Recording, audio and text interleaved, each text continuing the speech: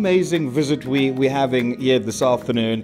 I got to tell you, bud, we walked in here and we were greeted by, obviously, Natasha, as well as the most awesome little puppy you have ever seen in your life. I'm standing right next to Natasha and Slurpy, which was the pup's name, little Slurpy. And Natasha will give us all the details on this lovely dog and of course, its condition. So little Slurpy came to us about a month ago. So the first thing I realized that, there was something, she actually came in for vaccines, but I realized that there was something very wrong with her. First of all, she's a 6-month-old pug that barely weighs 1.5 kilograms. She's very underweight, very emaciated. And she came in this kind of stuporous condition. She was very unreactive.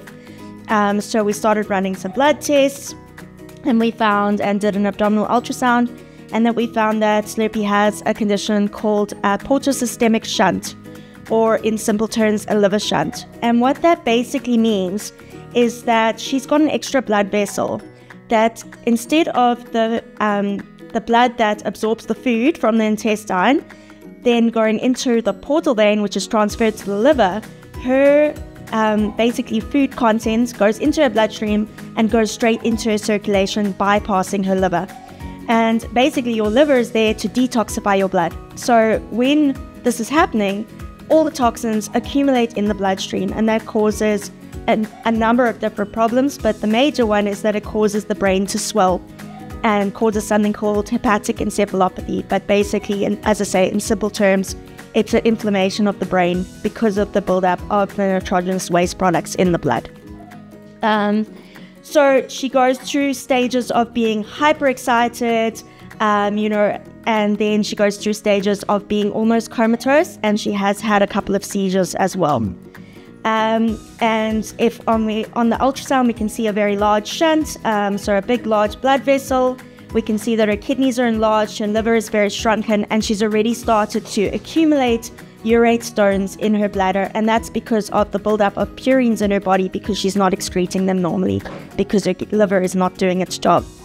So basically, we've tried to treat her medically because of finances. She was surrendered to us as the owner could just not, see himself going forward with a chronically ill dog. He just didn't have the finances, even if she gets surgery, she's still going to need special care going forward. And he just wasn't able, unfortunately, although he really loved Slurpy, to commit to that.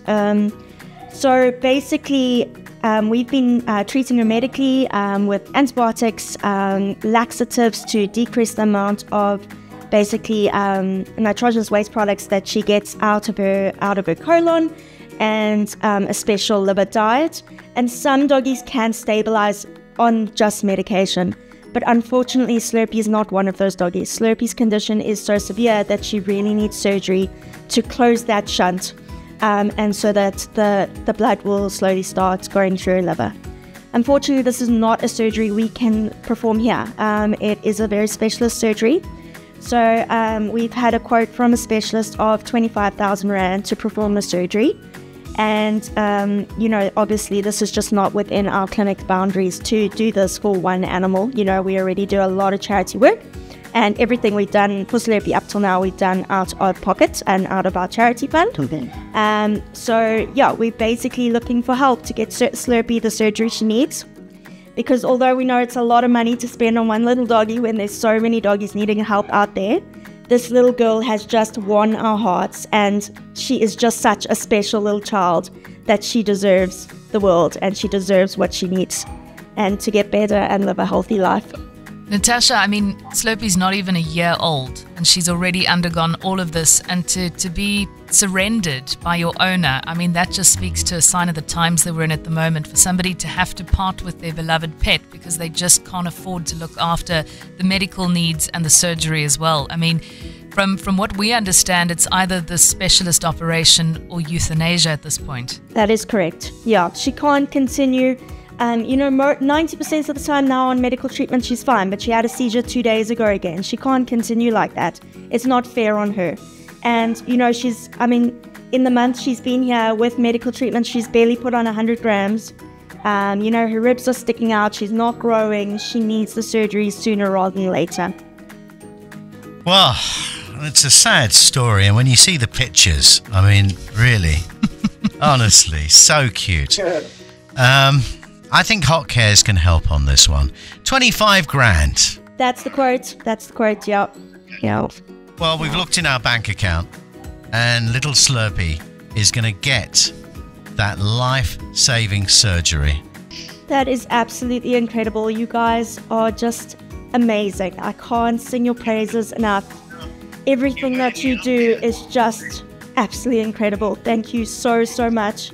From all of us staff here that love Slurpy so much and have fought this far to get her this far, I just can't thank you guys enough for giving her this lifeline and making this possible. Thank you so, so much. We want to see her put more weight on. We want to hear her bark and be a happier dog. We're also going to take care of food and costs at the Blue Bush Animal Clinic until she finds a forever home. Because that's the thing. I mean, we can do the surgery, but we need a loving home for Slurpy. Absolutely. And yeah, when she's better, the ride home, I know, is going to come along, and this dog is going to live her best life. And just, yeah, she's going to just have the best going forward.